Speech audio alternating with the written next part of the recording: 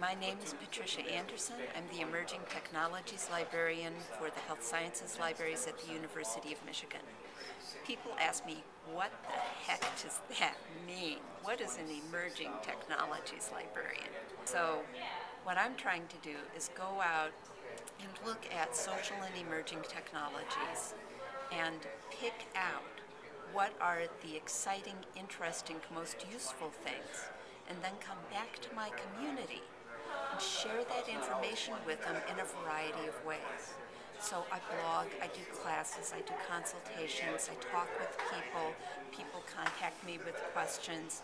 One of the things that interests me with using the social media for science is the idea of translational research. I was at a presentation where one of the NIH bigwigs was doing a presentation on translational research, and outside the faculty kind of mobbed me and goes, "What the heck is translational research?" because it was a new idea. My understanding of translational research is that it's really kind of two-pronged.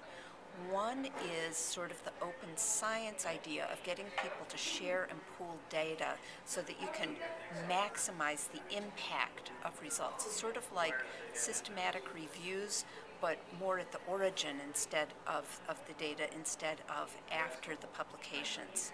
So you're pooling data and sharing it and facilitating and enriching discovery.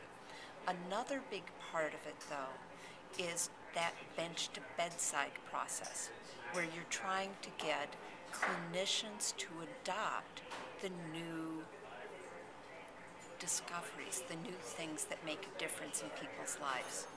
So we discover some really cool new way to treat some big clinical problem, and what we find is it takes 10, 20 years to really become adopted by the general public and to come into general practice. And you think of all of the loss in between time of people who could have been helped, but we were waiting for adoption to reach critical mass.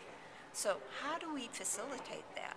And that's the marketing and promotion and discovery of these new concepts, new treatments, and getting them sort of word of mouth out to the people who actually treat, the clinicians on the front lines. One of the ways I see of doing that is through using social media.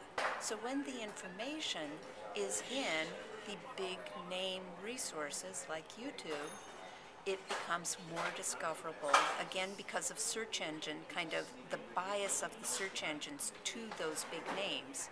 It becomes more discoverable, even though there's some question about credibility.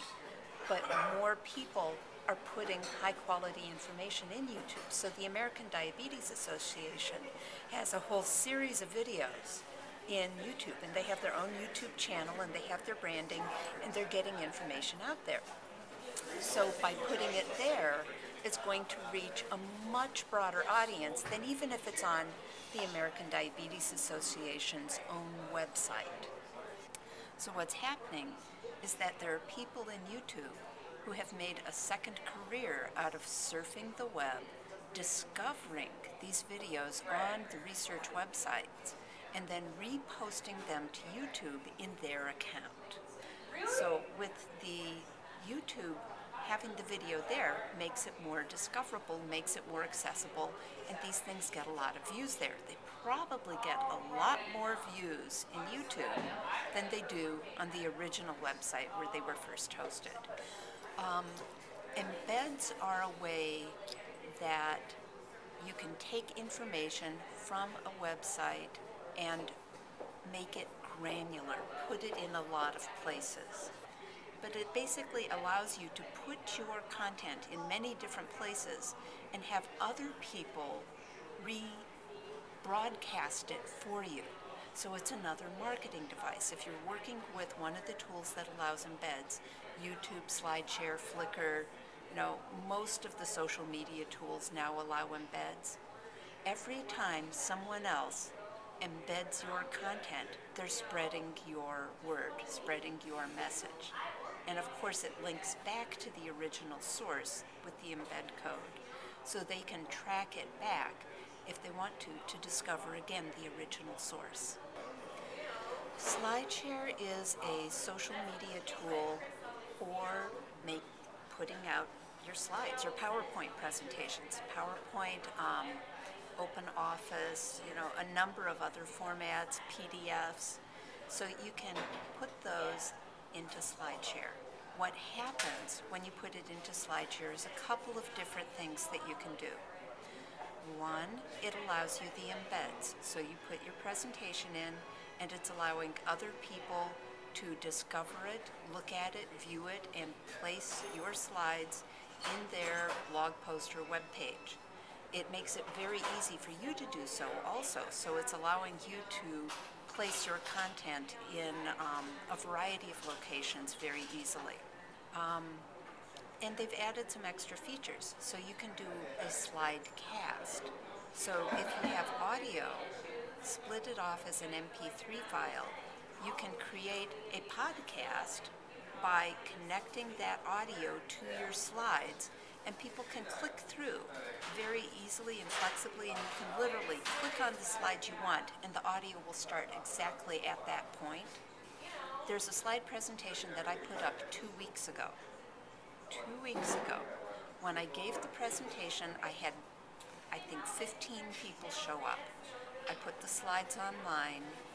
The slides were put on the Slideshare homepage. They were a featured presentation, and then the slides were picked up by Mashable.com and entered into one of their blog entries.